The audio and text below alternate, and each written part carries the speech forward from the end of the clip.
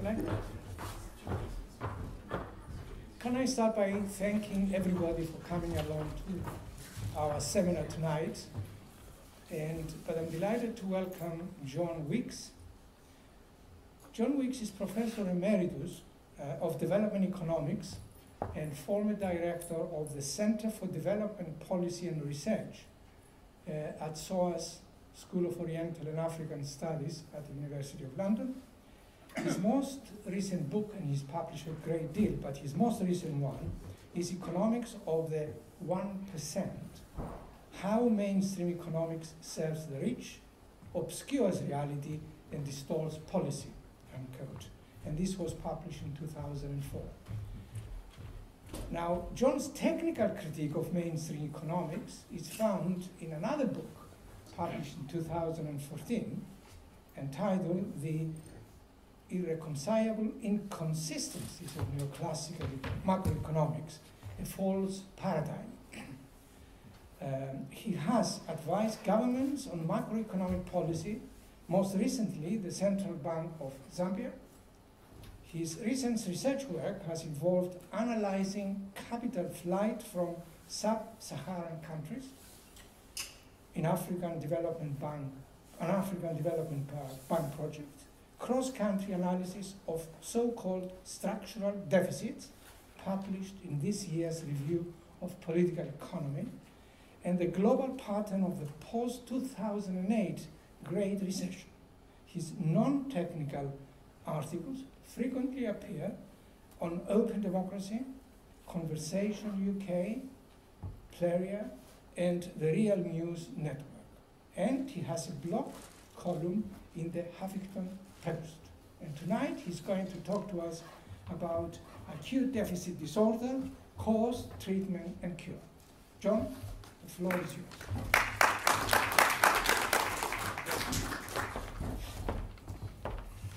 Thank you. I particularly want to thank Philip, in addition to his extremely important empirical and theoretical work. He has been a consistent patron of people with heterodox ideas, and as a result has made our profession stronger. And so therefore it is an honor to be here and speak. I'll cover three topics. First, I'll have to say in May there's going to be an election in which austerity will be a major issue, at least I certainly hope it is. And so first I'm going to deal with it, present some facts. Then I'll make some theoretical points, and I'll finish up by saying what we need to do. I think I can, let me see if I'm clever enough. Yes, there we are. They're the two books that Philip referred to. Before beginning, I might set the context. The other day, not the other day, about 2 months ago, I was at a dinner meeting in which there were a number of people discussing austerity policies in Europe. And I said that in almost every country in the European Union, in the Eurozone and out of it, that deficits were a problem of growth. And that if the economy grew, they would generate more tax revenue, and generate tax revenue faster would generate expenditure. So someone in the audience raised his hand around this table, and he didn't even raise his head, he just said, "Oh, John, that's just Keynesian economics." So I said to him, if I had said that the earth goes around the sun, not the other way around, would you have said, oh, that's just Copernican astronomy? No, the idea that deficits decline as the economy grows is not Keynesian economics. It's good sense. It's a recognition that the economy is demand constrained. And you might say that the difference between the mainstream of profession and those who are outside of the mainstream or on the edges of it is that mainstream economics, even among the best, even among the most progressively minded, such as Joseph Stiglitz, make arguments that derive from a full employment framework. That is, they have prices are parametric. Even the definition of economics that most people put forward derives from the view that the economy is at full employment. Economics is a study of the allocation of scarce resources among competing ends. Well, it shouldn't be, because what that statement says is that we are always having to make choices in order to allocate resources which are fully being used, and there's no slack in the system, so it's all about making those hard decisions about where to allocate the resources. In fact, the hard decisions in market economies is how to mobilize all the available resources. And that pretty much was what people considered economics to be 30 or 40 years ago. And some of the people who viewed it that way were called Keynesians, and others called themselves something different. But enough of that. But in that, having said that, I took a photograph about 3 or 4 years ago, which sums up my view of the recession and austerity. This was a young man at the famous park in New York during the Occupy movement, and he, I would say, had the idea of what was needed correct.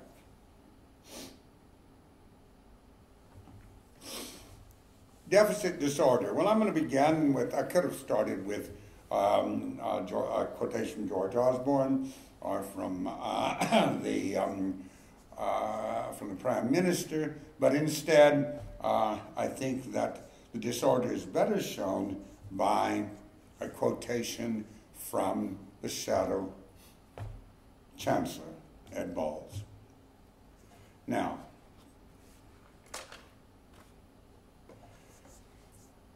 how did we get to the point where someone from a ostensibly progressive party would talk about credible commitments to deficit reduction, deficit elimination, not even reduction, elimination, iron discipline? So I suppose Mr. Balls thinks he would be an iron chancellor, this means making tough choices. I mean, how did we get to the point where people could say such flagrantly absurd things? And I hope that I'll be able to explain that after I've gone through a few facts. Why do we need the deficit down? It's because it is large and unmanageable. I wonder if there's any place left where undergraduates in economics are taught about government budgets. I'm not talking about public finance and tax incidents and things like that, but are taught, as I was, and probably Philip was, and some of the rest of you here, were taught, you know, what's the overall budget, what's the primary budget, what's the cash flow budget, what difference does it make how you finance it, what's the net aggregate demand effect of the budget. None of these things come out in the press, or very, very rarely. And so I think one step towards understanding what to do about the deficit and whether we need to do anything about the deficit is you have to measure it correctly.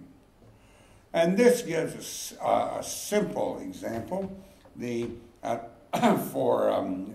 would be tax year 2013-14, so this is a little bit of past history, but not that past. The point it makes is would be the same with the latest statistics.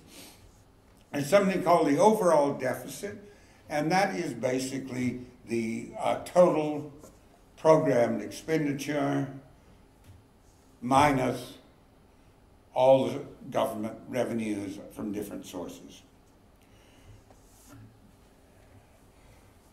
I'm not even going to go into the primary deficit, which I don't have up here, is that deficit minus all interest payments, which is the deficit. If you go to the IMF manual on deficit, what it's called, I think it's called sound deficit, sound public finances, you'll see that the IMF recommends that you not use the overall deficit, which, by the way, is what is used in the European Union for a guideline, the famous 3% of GNP.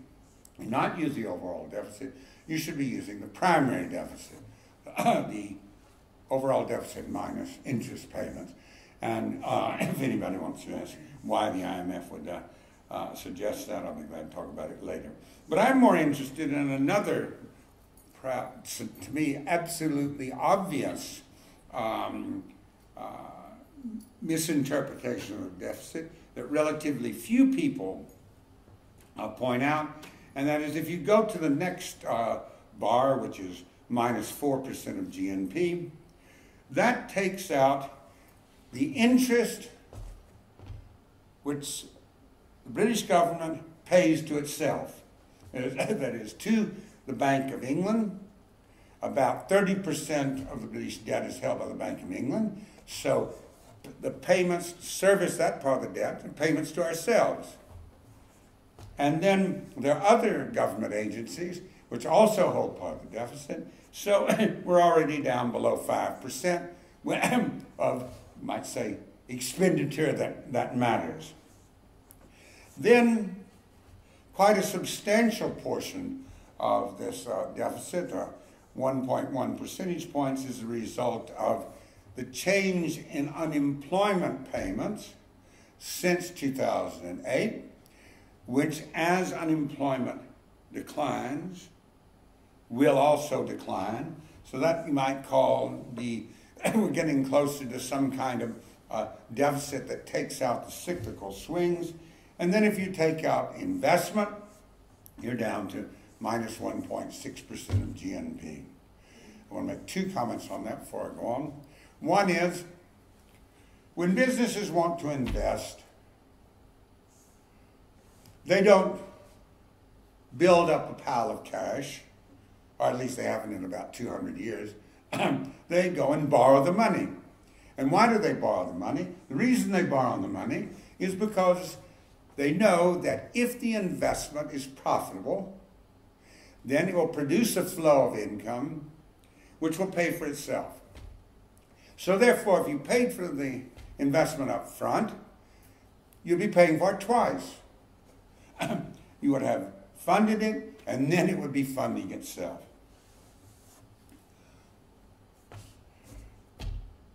Why doesn't that apply to governments? Well, actually, it should. If an investment is profitable, it should be funded by borrowing.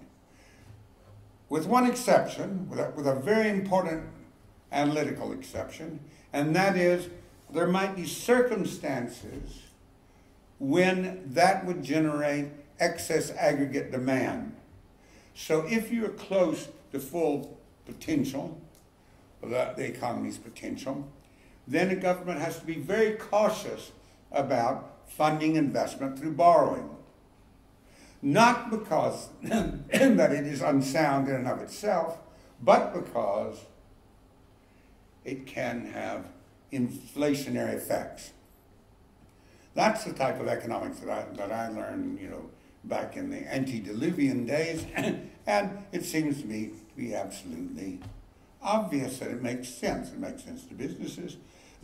People always say, oh, well, the government should be run like a business. I agree 100%. When it wants to invest, it should borrow, just like businesses do.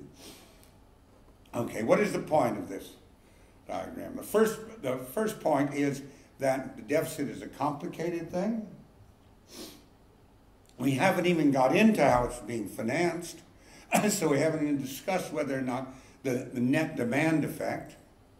I would say, when you get down to minus 1.6% of GNP, it's probably having a neutral effect in terms of aggregate demand, but that is a very intricate empirical question. So the first problem is that once you analyze the deficit and look at the parts, it's not much of a problem. Why do we have it? Well, we all know why we have it. Of course, because the deficit, it's labor's reckless spending that caused the problem, and that now the coalition must sort that problem out. Let me say that I'm not a defender of labor's record under either Tony Blair or Gordon Brown. However, I do have a certain belief in the use of statistics and facts. And if you look at the numbers, I'm sorry this has looked a bit messy, but maybe you can read it from where you are. On the left-hand side, expenditure and revenue are measured in billions of pounds. On the right-hand side, the fiscal balance is measured in billions of pounds. If you go back from the second quarter of 2006 up to the last days of the Labour government, it had a negative balance of 439 billion pounds. This is in constant prices. So about 440 billion pounds.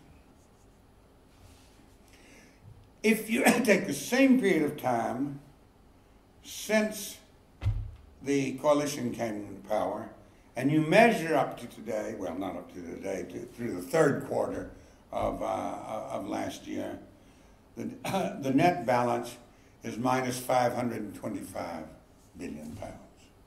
Now think about that for a moment.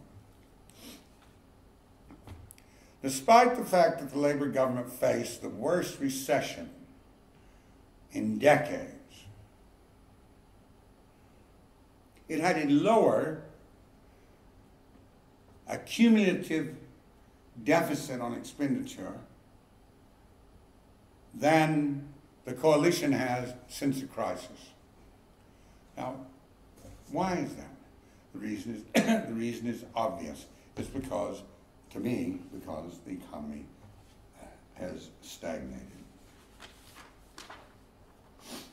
And that's what I move to next. The coalition inherited a stagnant economy. As a result of this economic stagnation, it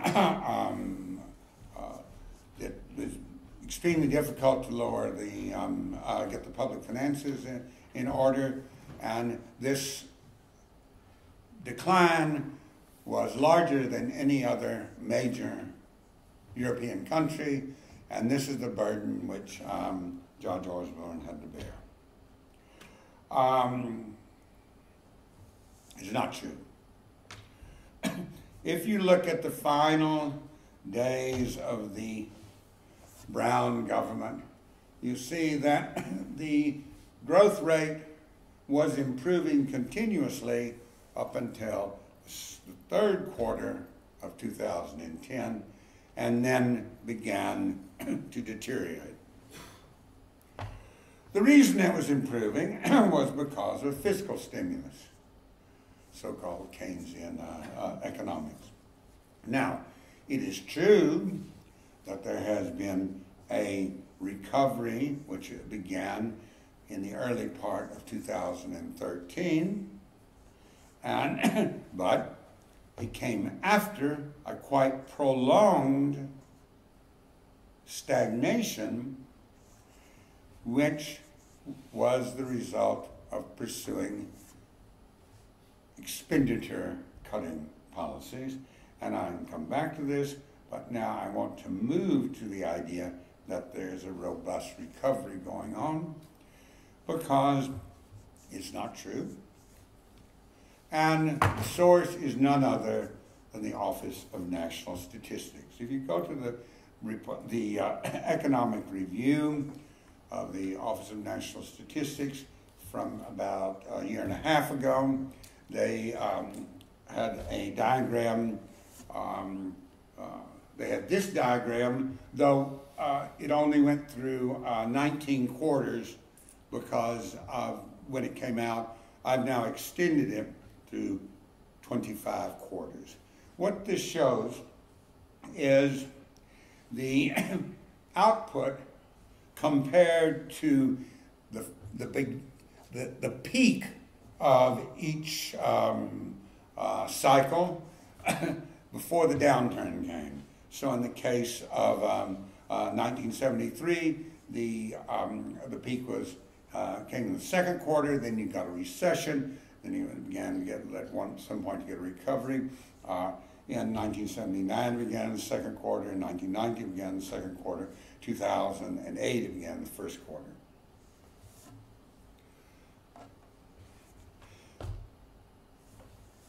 Yes, we're back to where we were at the beginning of the recession, and it is the slowest recovery on record.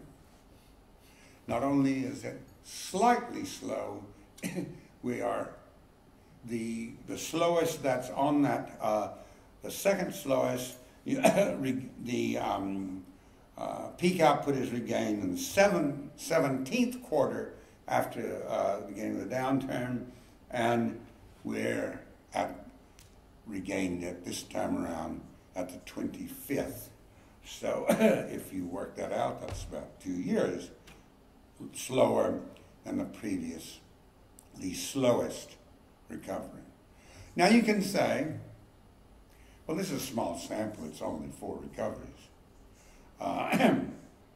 However, the difference is so striking. A difference of 2 years, a recovery that comes that much later, that is not accidental, I would argue. Now, there are a number of arguments made about why deficits are a bad thing, why something should be done about them, and I would like to touch on those because I'm going to argue that they are all either false or conditional. So one argument is that the deficit generates an unsustainable public debt. I haven't marshaled the numbers on this. If you're interested, I can provide you with something that I've written and something that things other people have written. When you look at the British debt, you'll see that it is actually much smaller than the headline, because there's a difference between what is called the gross debt of the public sector and the net debt of the public sector. The net debt takes out certain cash assets, such as foreign exchange held in the Bank of England and other. We're not talking about the value of nationalized companies, but actual cash assets. It's well below 100% of GNP, and it's not increasing. That's the first argument that's frequently made. The second argument, which is stressed, is a crowding out argument. That is the idea that when the British government borrows, that leaves less for the private sector to borrow. And so it's like, you're taking you're waiting for an elevator, the elevator opens up, absolutely packed. You can only get in if somebody gets out. And that's what happens close to full employment. Then if the government or anybody, or households, or the private sector, businesses try to borrow, the consequence will be that one of the other major players must borrow less. Okay. But if the elevator door opens elevator's half empty, then you can get in and nobody will be crowded out. And here, the evidence is absolutely clear. I take this just through the more recent data has become available, but this goes through the October of last year. And we see, first of all, that the return on Treasury bills is minuscule. I mean, in real terms, it's negative. It has hardly changed. And the relationship between the US dollar and the pound has hardly changed either. This is partly because of the problems with the euro, so that the pound has become a haven that investors or speculators, if we can call them by what they are, seek. So there's no evidence that public borrowing has had any impact either on the exchange rate or on borrowing rates. Okay, so why is it necessary to bring the deficit down? It can't be as the explanation for. I mean, we don't have evidence of rising bond prices. We don't have evidence of instability about the currency. On the contrary, the currency is now improving. So where are we left? Well, one frequently made argument is about a structural deficit, and I would like to spend a bit of time on that. Philip mentioned a paper of mine which came out in the Review of Political Economy with a special issue on the Eurozone crisis, and in that I tried to, what I'm about to say, I look out for 6 European Union countries, all in the Eurozone. The argument for structural deficit goes like this. Over the cycle, revenues rise and fall. And expenditures rise and fall. We saw, towards the beginning of the talk, I pointed out that part of the deficit was a result of increase in unemployment payments. They'll go down as the economy recovers. Okay, the structural deficit,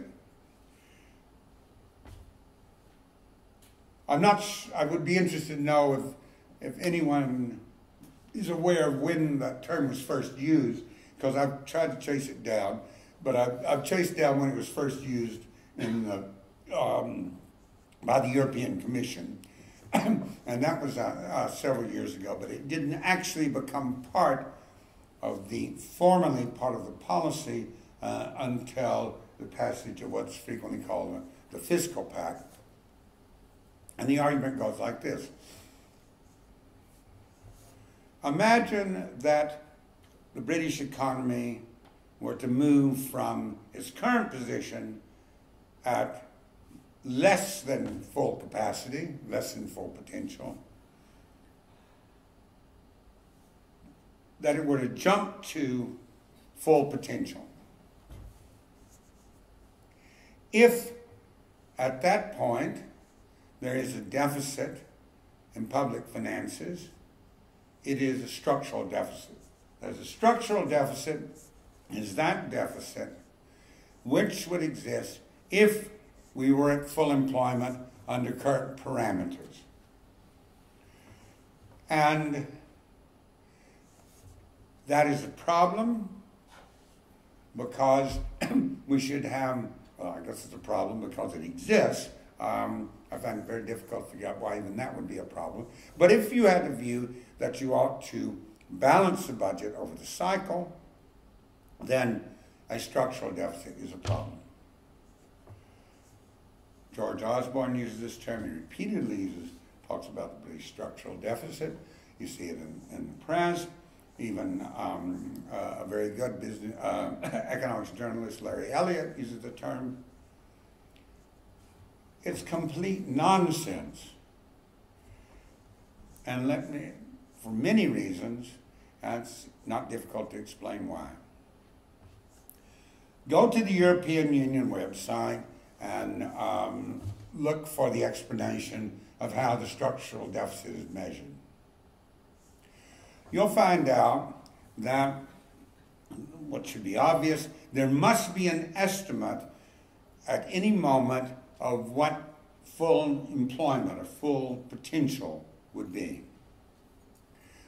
So therefore, we can only talk about what the public sector balance would be at full potential if we have an estimate of what full potential is.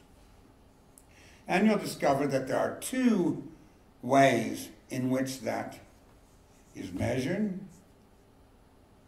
There is the production function method, which is what they use in the European Union, and it is, I'm almost embarrassed to say, they use a simple Cobb-Douglas production function to estimate what output would be if everyone who wants work had work at existing levels of productivity. But even that is quite problematical, because you need even if you accepted the production function approach to estimating what output would be at different levels of employment, and I don't, but even if you did, you would have to have some mechanism for estimating what maximum employment is. So you've got two things that you have to estimate, both of which are very problematical. One is the link between output and employment, and the other is maximum employment.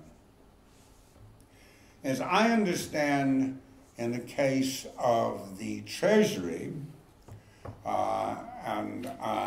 here this is, I haven't been able to actually get a hold of the document, but the estimate is based upon a concept of the natural rate of unemployment.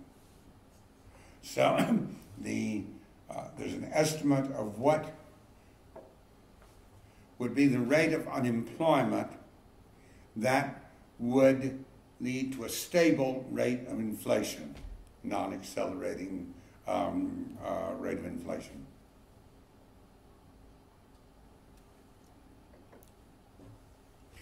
Again, a very problematical concept, because it involves the concept of a natural rate of unemployment, or that there's a rate of unemployment, a unique rate of unemployment associated with zero inflation or no change in the rate of inflation. But there's a further problem here. See, granted all of that. and you calculated it out and you said, well, if we were close to full employment suddenly, the fiscal deficit, the overall fiscal deficit would be 3% of GNP. Well, we know empirically that under unchanged parameters of expenditure and taxes, revenue grows faster than expenditure grows when output grows. So if output were growing at 3%, we know that revenue would grow faster than expenditure unless there were new expenditure programs put in place. But of course, the idea of a structural deficit assumes that you have unchanged expenditure and revenue parameters. So that means if you have a structural deficit under this definition, suddenly we jump to full employment and we discover we have 3%. All you have to do is wait, because sooner or later the deficit will be eliminated. And that, in the paper that I did in Review of Political Economy, basically I attempted to measure that.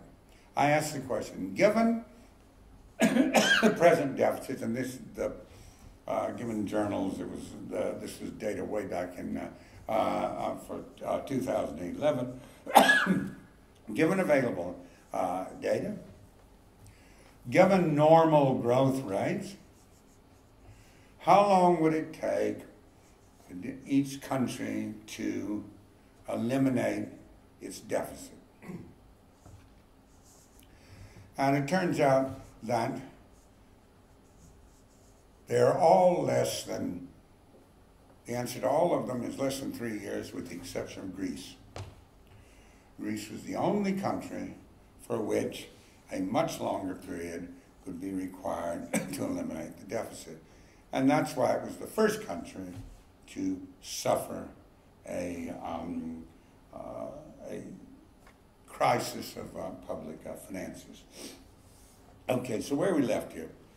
What we're saying is that this concept of fiscal deficit comes from a particular view, a static view of the economy, that the deficit is something which is independent of any dynamic process, and it must be eliminated within sort of that static analytical framework. Now, at this point I'll try to finish up with a few insights, well, I hope they're insights, or suggestions for where we go from here. First, I think that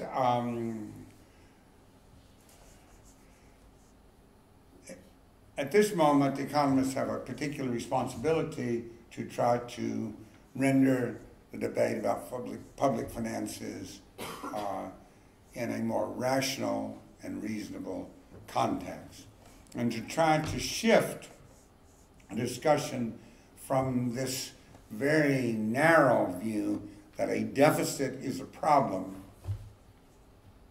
that must be eliminated. On the face of it, it's a problem, and debt is a problem, and therefore steps need to be taken to eliminate these problems. This is getting very close to a use of the word debt and deficit similar to in German. You know, in German, the same word for guilt and debt, and that's been pointed out by many people, and many people have suggested, well, maybe this is a problem with the Bundesbank. But if we could get out of the idea that deficits are a bad thing, when you come to a recession, deficits are a good thing. Deficits were not the problem in 2010. The fiscal deficit was the solution, not the problem, in the sense that through the recession generating a fiscal deficit, it softened the decline of the economy, because it meant that outflows, leakages, as we used to call them, were less than injections, so that the rate at which the government was contributing its net contribution to aggregate demand was rising as the recession proceeded. And that's what a deficit is. It shows a growing net contribution by the public sector to aggregate demand. All right, so I finish by saying I urge you to write to your MP,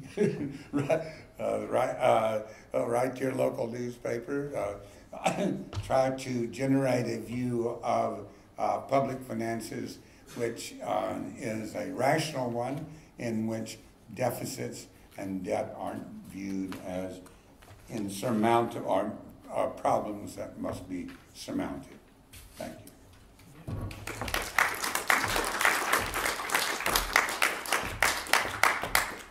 Thank you very much, John, for a comprehensive analysis.